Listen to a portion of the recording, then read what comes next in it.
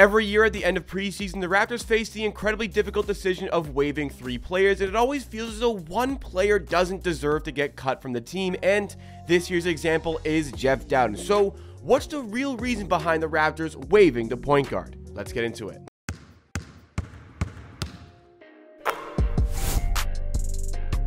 Welcome everybody to Amateur Sports. This is the YouTube channel that is dedicated to Toronto Raptors content in videos, live streams, and shorts. So if you like what you see from today's video, make sure you smash that like button and consider subscribing to the channel for more Raptors content all throughout the brand new season and back from vacation, ready to get dialed in for the 2023-2024 Raptors. But that 2023-2024 Raptors team is not going to have point guard Jeff Dowtin a part of their roster. It was revealed pretty quickly after the game, in the final preseason game against the Washington Wizards, that the player had not made the final roster. And even though it was confirmed after the game, we kind of knew during the game the fact that Jeff Dowtin, well, he got absolutely no minutes for the team, even when they were providing those garbage minutes at the end of the game for the likes of players like Garrett Temple. Jeff Dowtin still did not get on the court, so everything was written even before the confirmation. But along with Jeff Dowtin, 2 other players were waived in Justice Winslow as well as Mohamedou Gueye. Those 2 are on Exhibit 10 contracts. If you don't know what Exhibit 10 contracts are,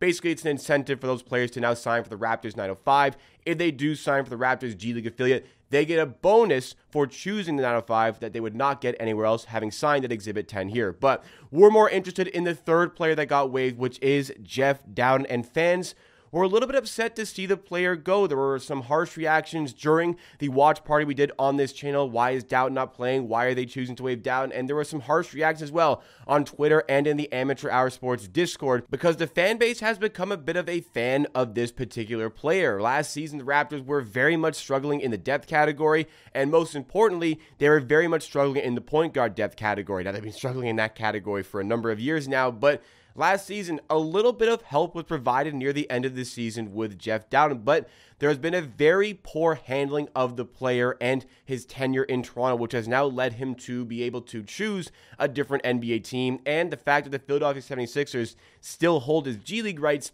means the Raptors can also not put him with their 905 affiliate, which I mentioned previously. And now Jeff Dowtin, he's not a world beater. He's not going to light the team on fire, and he may not get super consistent minutes, but I think this is a player who has shown the capabilities of being involved in a regular rotation, especially when you consider the caliber of point guards that the Raptors do have on hand. I'm not saying Jeff Dowtin is cracking every rotation, a top 2 point guard in any team in the NBA, but for the Raptors, given their current situation, you're very much led to believe that he is a top 2 point guard with the Raptors. You could argue that Malachi Flynn is the backup point guard, and though he was pretty good in the preseason finale against the Washington Wizards, there's very much a reason why Jeff Dowtin was getting those minutes at the end of last season when the Raptors were making that big push to get a play-in position, to get the best play-in position possible, even trying at some point to get into the top 6 of the NBA and make the playoffs outright. The player entrusted with some of those backup point guard minutes was Jeff Dowtin, and it wasn't Malachi Flynn. So why are we sitting here today going into a new season with Jeff Dowtin no longer on the roster and Malachi Flynn once again on the roster, going into a season where we are once again hoping he rises up to that backup point guard candidacy that Jeff Dowtin had already risen to previously? Well, it all comes down to the financial situation, and the critical error involved with the Raptors waiving Jeff Dowtin, it does not come from just waiving Dowtin. As far as waiving Dowtin, it does make sense to a certain degree. The Raptors have 21 spots available for their training camp.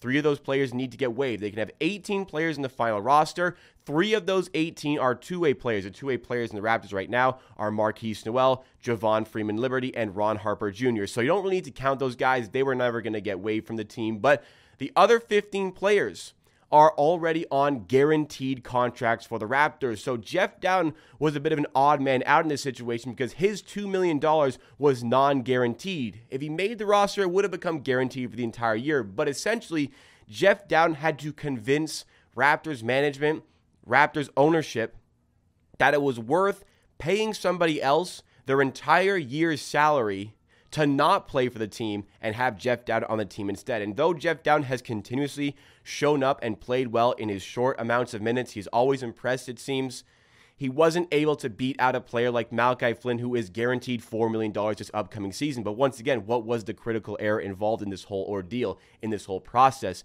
Well, it was 1 year ago when the Raptors committed that full guarantee to Malachi Flynn in the final year of his contract. Last year in October, Malachi Flynn was heading into his third NBA season with a non-guaranteed fourth year, which the Raptors, at the deadline to make the decision, decided to guarantee Malachi Flynn for a fourth year of his contract.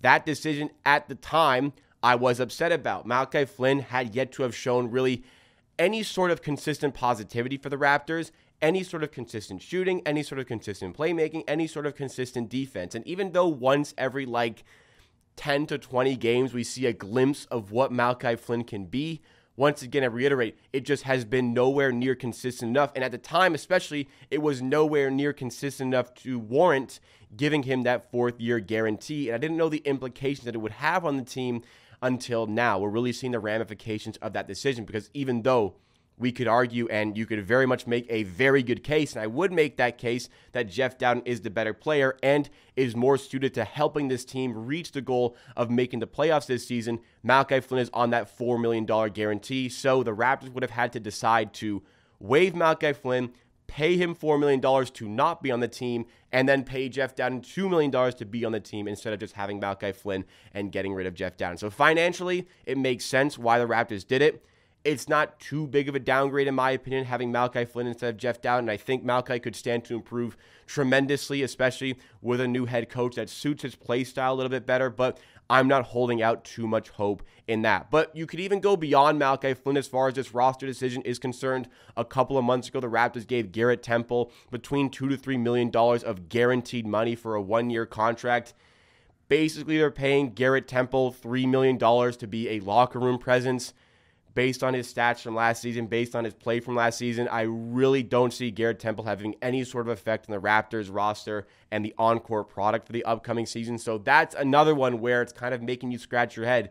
We have a player who was helping us last season, is prepared to help us again this season, but we are prioritizing other players who we don't see as that sort of help. And for a Raptors team that is going out to try and win games this season, it's an unfortunate sight. For the player, obviously, it's a business, but from a personal standpoint, that would have been a really life-changing sort of guarantee for Jeff Dowtin. He hasn't really had the success in the NBA financially. He's been in and out of different teams. He's been on 10-day contracts, but he spent most of his career now going around through different G League organizations. So that $2 million guarantee would have been a real life-changing figure for him to receive, and unfortunately, he could not quite get to that point. But I think he's a talented player. He has consistently shown outrageous numbers in the G League. Whether it's in the NBA, whether it's somewhere else, I think that there is going to be a team at some point that sees Jeff Dowtin as suitable point guard depth for their organization. I can see a ton of G League teams trying to snap him up. Like I said, the 76ers had those G League rights.